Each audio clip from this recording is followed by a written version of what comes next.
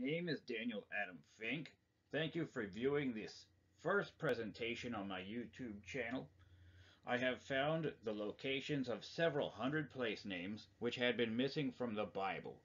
In this first video, I will introduce my methods so that you can understand the process and be certain that these names are accurate. This video is a brief introduction to my methods. I'm going to be showing you Aram and Egypt. Two of the four Aramean provinces were already known. They were the northern and southern provinces. The two which had been missing for centuries were in between. One name is a cognate, which is the same name in two languages like Texas and Texas, and the other is a name meaning. Please see my additional tutorials for longer explanations, but in a nutshell, if you look at the center of this slide, you will see four names are mentioned in Genesis 10 Aram. Number 1 is oats, 2 chul, 3 Gether, 4 mas. Numbers 2 and 4 had already been known. Numbers 1 and 3 are directly in between. That's how easy this is. So if you look at the map on the left, the bottom left corner is a blow up. Just down from the center of that map is an orange box with a word chul, that was Keilah, Syria. And in the green box at the top right is mas, which is a cognate of Masias, chul being a cognate of Keilah, Syria. For years, no one could understand the meaning of Keilah because it has no meaning in Greek. It is a cognate like Texas and Texas. In between, the red oats is another cognate of os. Oats in Hebrew is os in Greek. And the yellow toward the right, Gether, is the word meaning. The map on the right is a map of ancient wine. You can see the name in the yellow box is Gether. That's the wine place. That province means the wine place, and there you have the four provinces of Aram, two which have been known for centuries, and the other two have been missing for centuries. The two that were missing for centuries are directly in between. Egypt and the entire rest of the Bible can be found using the same system, and it is the same level of simplicity. I follow the KISS principle. Anytime an explanation takes too many words and becomes convoluted, it no longer passes the smell test and is trying too hard. Anytime the answer is correct, it's easy. So, one of 7 provinces of Egypt had been known so far, only the far south. So we work from that province. The name before that province is a cognate, the same name in two languages, like oats and os, mas and masias. The name before that particular province is again a name meaning, and the name before that province is again a cognate. We repeat this process across the entire Bible, and we find every name. Here we have the same method. These examples are from Egypt. The names are on the left, and Google Maps is on the right. On the left, we begin with the province which was already known. Genesis 10 verses 13 and 14 list 7 provinces of Egypt. Number 5, Patros, was known. Pathrusim are the people of Patros. Patros means south. On the right at the bottom center, you could see 5 known. Pathrusim, Patros equals south. This is agreed upon by every biblical scholar. Then we look up to the center of the map toward the right. Number 4 is a cognate. Naphtuhim. In Greek, Nephtis has an S on the end like Perseus and Hercules because that's a very Greek ending, like Mash becomes Masias.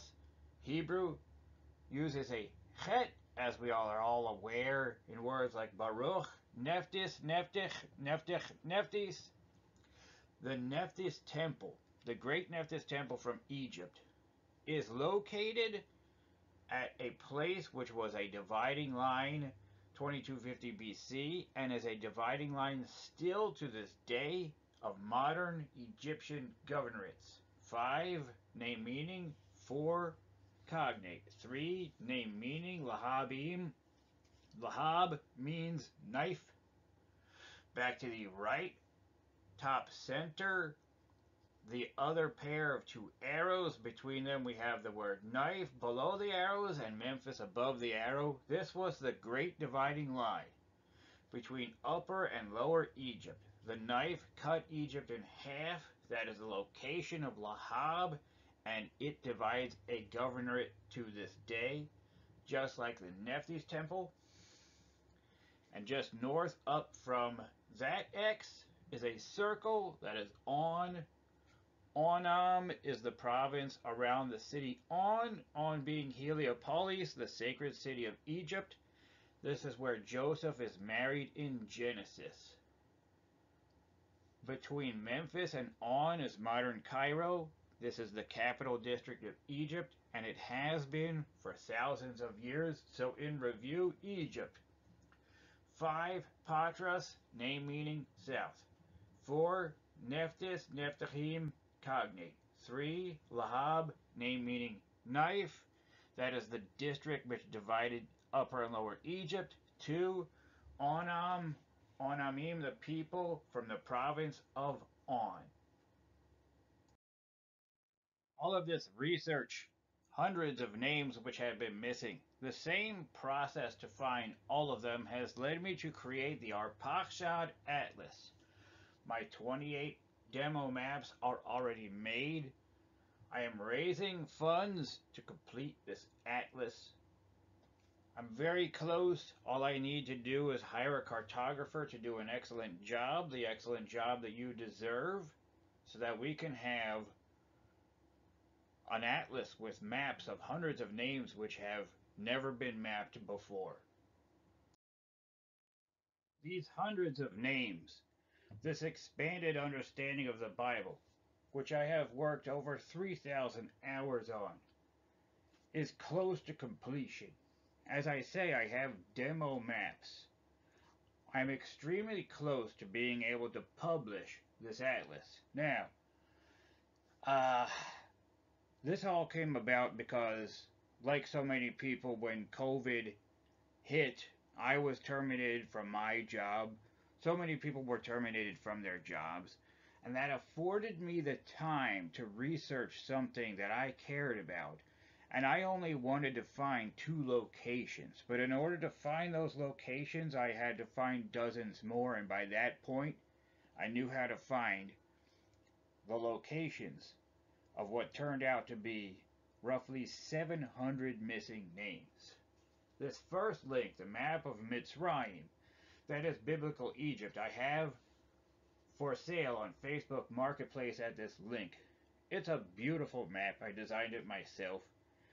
It's informative, it's affordable, and I'll tell you what, if you purchase this map today, when I complete my atlas, because I'm not trying to raise funds for me, I'm only trying to raise enough money to pay a cartographer to do the kind of job that you deserve to see this atlas. And when you look at this map